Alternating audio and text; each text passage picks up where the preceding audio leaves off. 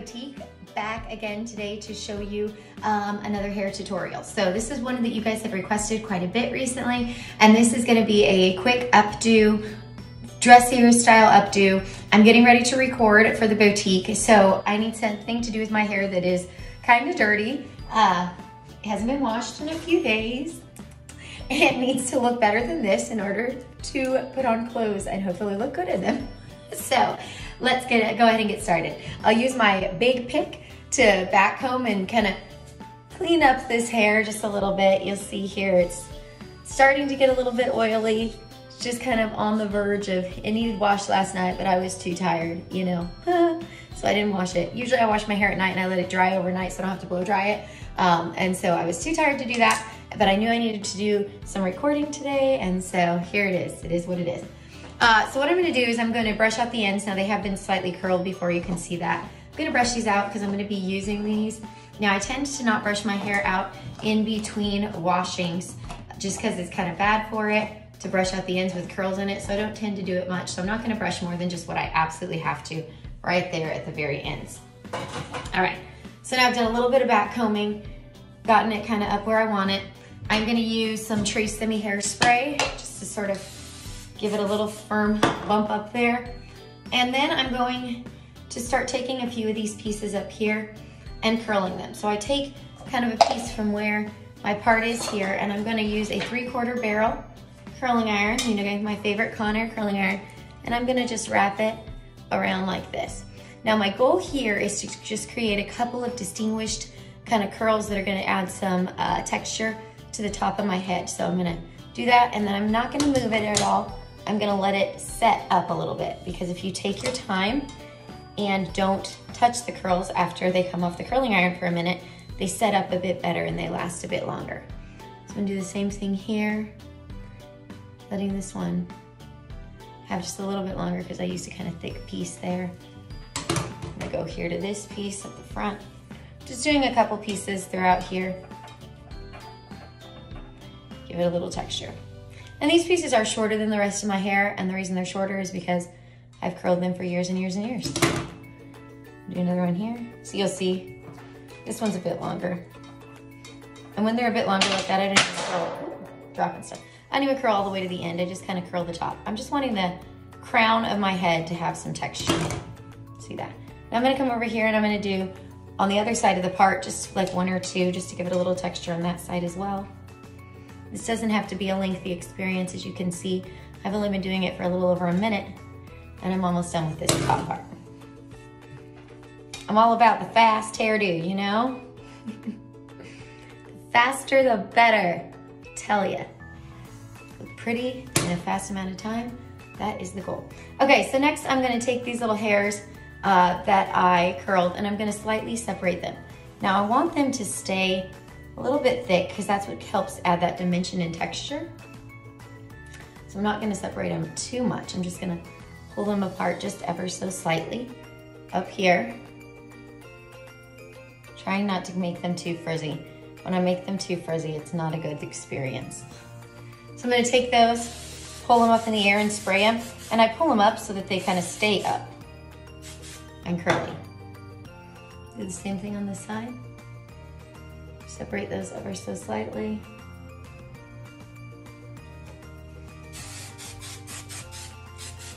All right, see that? So I added so much texture and dimension in a minute and a half of curling, 2 minutes, whatever, something like that. Okay, now I'm gonna take a piece that I determined I wanna keep in the front of my face, and I'm gonna hold it out. Might take one over here too, just for the fun of it. Then I'm gonna take the rest of these hairs and I'm gonna pull them back into a ponytail. Now you see how I have these kind of curly dimensions here? I want to aim to keep those. So my goal is gonna be to keep some of those alive while I put it back in a ponytail. So I'm just gonna take it, put it back in a basic ponytail at the back of my neck. I use the big, thick rubber bands that have no metal pieces in them so that I don't get as much breakage. I'm gonna pull up on these hairs around here. This curl here is a little bit too bold, so I'm gonna shape that one down a little bit, and I'm just pulling out on these hairs just ever so slightly. I wanna create some dimension there. without it being too big. Good. Okay. Occasionally you'll get one that's like just a little daring, doing its own thing. Just gotta tell it what to do. Hairspray helps. Hairspray always helps tell things what to do, I'm telling you. Okay. It's being a little funky. I'll just keep messing with it till I get it more how I want it. There, getting closer. All right. So you can see you can mess with those however much or however little that you personally want to. I'm gonna keep moving on and doing the back. So now what I'm gonna do is I'm just gonna take the ends of my hair, separate it into like 4 little sections, and I'm just gonna very briefly curl the bottom. So you see I come up here, I'm just gonna curl these ends up just a little bit. Take another little section here.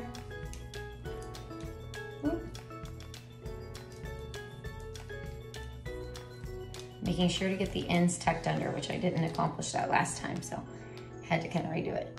So you see it's a little flat over here. Once I get it up, I'll be able to bobby pin that kind of up more where I want it. That's one of the tricks that I use as well. Now, depending on how thick or not thick your hair is, you might need less sections, more sections. Your goal is just to create some curly end pieces because you're gonna leave those out of your bun once we put it back up.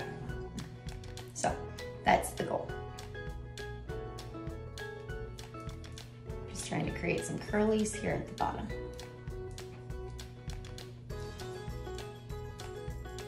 Now, if your hair has already been curled, like if it's day-old curls, this is an awesome hairstyle to do with the day-old curls as well, because you won't even have to do this step that I'm doing right now. You might not even have to do the top part step. So you'll be able to just kind of do things a little bit faster, which is always nice. You can do it using your older curls that you've already got. Okay, so now I'm gonna take these and I'm just gonna separate them. And these ones I'm gonna separate in a little bit smaller of sections than I did the top. Not super small, but you know, smaller. I want to create a little more fluff here on the bottom. Okay, I knew I missed one, missed this bottom one. Then I'm gonna take and I'm gonna spray these as well. Okay, so now I've got those. Okay, next I'm going to take my hair and basically put it in a bun. So I'm gonna just take it and twist it lightly this way and then form it here around my head. Now here's where the fun step comes in. You're gonna take this piece and you're not gonna fully form it. So you're gonna put it around the bottom and I'm just gonna kind of set it over there. Now if your hair is shorter, you might go around less times. If your hair is longer, you might go around more times. Your goal being just to leave a section of hair right over here on the side. So now you'll see, I'm gonna put some of these bobby pins in. I use big roller pins and I put them into the middle, hit my head, and then push them sideways. So in, hit the head, and push sideways. That's gonna hold your hair in, hit your head, push sideways. Hold your hair with less pins, which is always my goal. Less pins, always the best. Okay, so now I'm gonna take it, I'm just gonna pull out some of these pieces. So you'll see here, what I'm doing is I'm just kind of pulling at them. I'm making it look less like a boring, ordinary bun, giving it a little bit of dimension. I'm gonna get my hand mirror so I can show you this last part. All right, now with my hand mirror, I'm gonna look at what I've got going on back here, and I'm gonna take this top piece, once I have it kind of pulled out, I don't want a hole in the middle, I don't want a donut bun. I'm gonna take it and I'm just gonna pull that top piece down a little bit. So look at how much it changed it. From a donut bun, oops, sorry, I get my little bobby pin. There, okay. From a donut bun to just more interesting, just by taking that top piece, putting it down. I'm gonna use a little bobby pin. I'm just gonna bobby pin that in.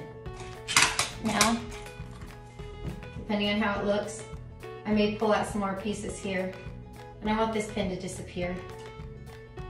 So I'm gonna push in it a little differently. Good. Now I'm gonna pull out some of these a bit more, just to make it a little more interesting. And I'm gonna tuck a bobby pin up in this spot because it's a little low. And then I'm just gonna spray that. Get all the wispies out of the way. And spray that down.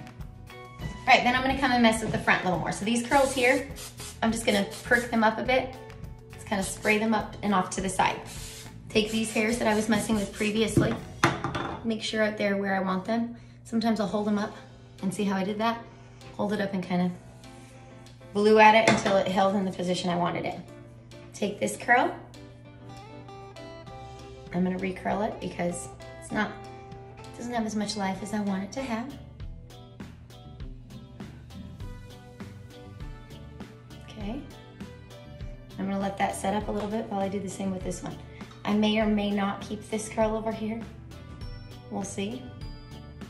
Oop, that already decided to come out. Okay, just let that be. Now I'm gonna take this one, pull it through my hands, hold it in the air, spray it. And then I'm going to direct it to the side of my face that I want it at. So it's a little bit thick for me, so I don't want it quite that thick. So I'm gonna take it, I'm gonna get rid of some of it. And the way I do that is I just kind of take it like this. I'm gonna find a little bobby pin. Just gonna pin it into this bun. There. Let's try this again.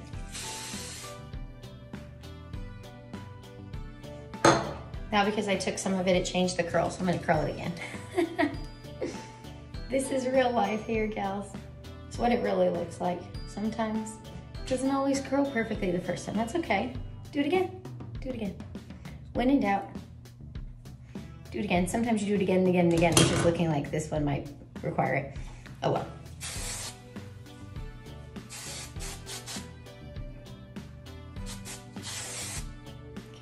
Okay. I'm just gonna be happy with this thing. Today, it's gonna be a crazy curl. That's what it's gonna be. All right, so there we have it. That is my quick, easy updo that you guys see a lot. Sometimes I'll take this one and just put it behind my ear, which is probably what I would do today as well. Don't want too much curl going on there. Sometimes I'll take this and put it like this back behind my ear. So lots of different ways that you can use this hairstyle. You can pin this up more if you don't want those curls quite so long over there. You can pin them up a little bit, keep them more like that. I like having them long. It just kind of adds something. When I'm doing lives, it's one of those things where my hair, the more dramatic it is, it's not always a bad thing. Alrighty, so that is the easy updo style. Check it out. You can find me wearing this one a lot on the lives at the King's Daughter Boutique. Alrighty, thank you. Bye.